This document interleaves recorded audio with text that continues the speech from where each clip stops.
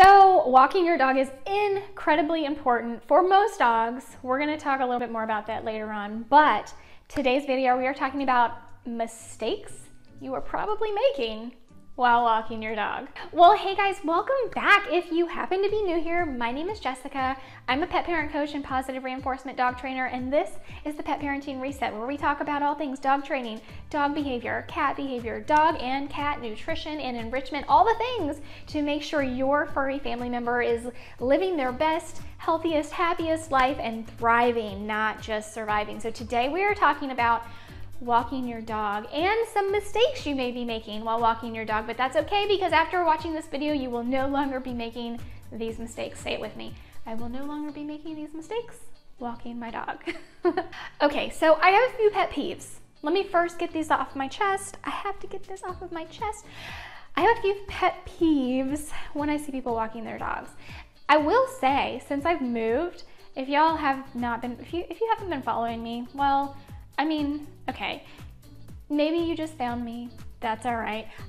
About a year ago, actually by the time this video goes live, it will have just passed a year, we moved from Southern California to Central Texas. Now, I'm not a Californian, I'm from Virginia, but I did spend a few years in California and quickly said, let's get out of here. So we're in Central Texas now, and when we were in California, I saw this literally every day, and it bothered me. Like, it shook me to my core every time I saw it, for two reasons, and here's what it was. People on their phones while walking their dog. Literally every single day, some days multiple people I would see doing this. I will say, since I have moved, I have not seen this very much. So I'm thankful for this, because it's bothered me so much. Let me tell you why. One, you're not paying attention to your dog. You are not in the moment.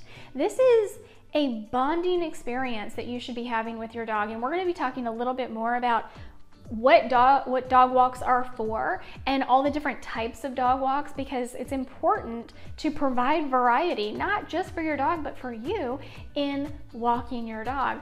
Though I will say it's like 99% for your dog, but you get some enjoyment out of changing things up too. So be in the moment, be there with your dog. You do not need to be on your phone. Second reason, and this is something for me specifically, like as a female and as a smaller female, I need to be paying attention to my surroundings, and you do too, because there are some not so nice people out there. In fact, there are quite a few not so nice people out there, and you need to be paying attention to your surroundings. You don't want somebody walking up to you and you didn't even know they were there because you were too enthralled with whatever is on your phone. Now, it's a safety concern, bottom line, but more importantly, this is time for you and your dog. So use it wisely and get off of your phone. Okay, let me just add, have your phone with you in case of emergency. Just don't be on it, okay?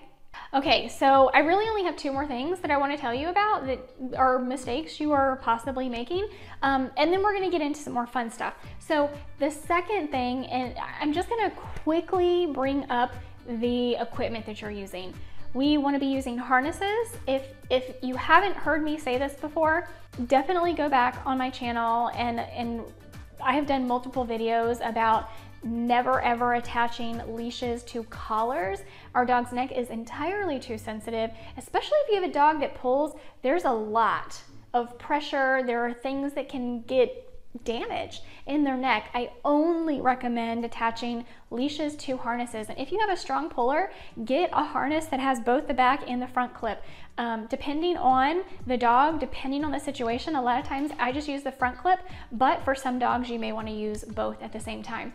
Secondly, a flat lead. We do not want those retractable leashes.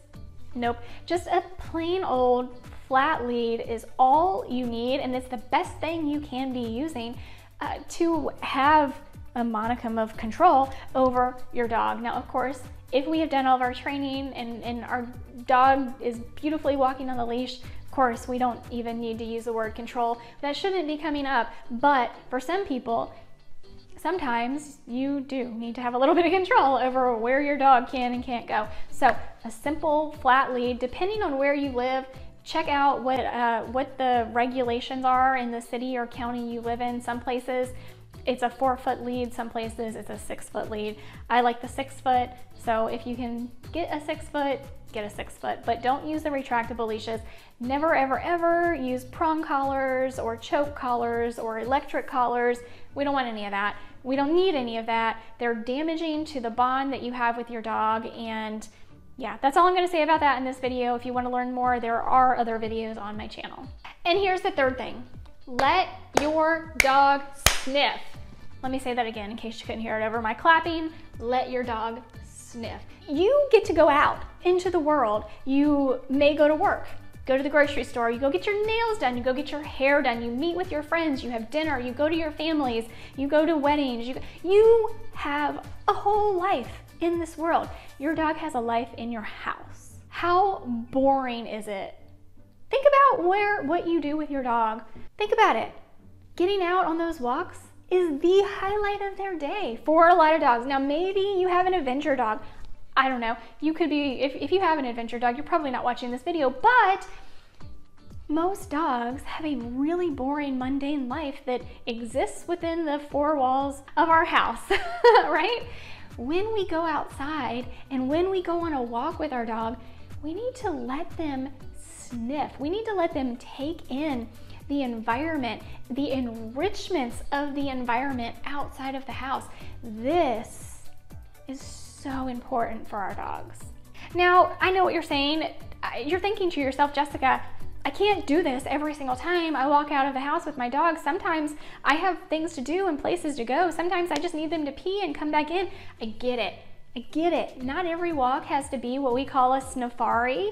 No, but we do need to make time for those kinds of walks. We need to let them get out and experience the world. We need to take them to new and different places. Let them smell new and different things.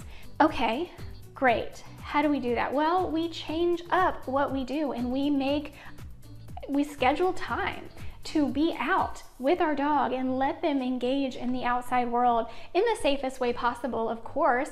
But yes, there are training walks. There are structured walks. We just need to take a potty break walks, right? And then there are going to be snifaris. There are going to be these really exciting, fun walks where we let our dog spend all the time they want, need, and desire to sniff the world around us. And when we do these walks, we should really, use different routes. Go different places if you can. Go to different parks. Go to the beach.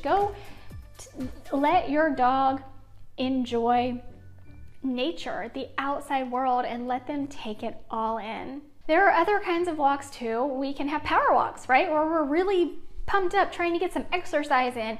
We can have walks with friends and family. That's really fun for our dogs. Of course, we've talked about change of scenery walks. We can even hire people to come and walk our dog, especially if we have long days at the office. We can have somebody that you know and trust, somebody that you hire and trust to come and take our dog for walks, whether they're power walks or safari walks, purposeful walks to get out and go potty, whatever it may be. This is something new and exciting for your dog.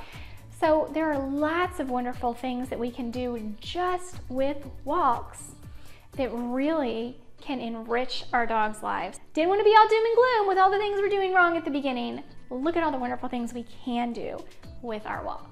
So you're gonna have to let me know in the comments below. I know I started out strong with something that really grinds my gears about people being on their phones when they walk their dogs. You're gonna have to let me know in the comments if you feel as strongly about that as I do, or if you had never thought about it before and now you're like, oh my gosh, Jessica, you've just ruined my life. No, I'm just kidding. Of course, I would never do that. But let me know in the comments if any of this resonated with you. Let me know if you have further questions about anything we talked about today. If you have even questions that don't have anything to do about what we talked about today, if I could talk. And as long as they're about your pets, I would love to answer them. Maybe it will be my next video. So with that, make sure you give this video a thumbs up for the YouTube algorithm. Subscribe if you're not already subscribed. It's absolutely free to click that button down there, then select all notifications. That way YouTube can notify you every time I post a new video, or Rumble if you happen to be watching on Rumble. Thank you so much. Also, if you're not following the podcast, I don't know why not. Yet again, something free for you wherever you get your podcast: Apple, Spotify, Google, all the places. Search the Pet Parenting Reset. By the way, if you happen to be checking out my shirt and you're like, that's really cute, where do I get that? It is in my link tree, which is the second link in the description of this and every other video on my channel. It's one of the shirts in my store, Talk Dogs to Me. I absolutely love it, with a beautiful dog over here. One of my favorites in my shop. If you haven't checked it out yet, you can get tanks, tees like I have on here, sweatshirts, all the things. So yeah, but for real, make sure you are checking out the podcast. Anywhere you get podcasts, just search the Pet Parenting Reset. With that, I'm going to end today's video. I hope you and your pets have a lovely rest of your day. Make sure to give them some extra love from me. Until next time, bye guys.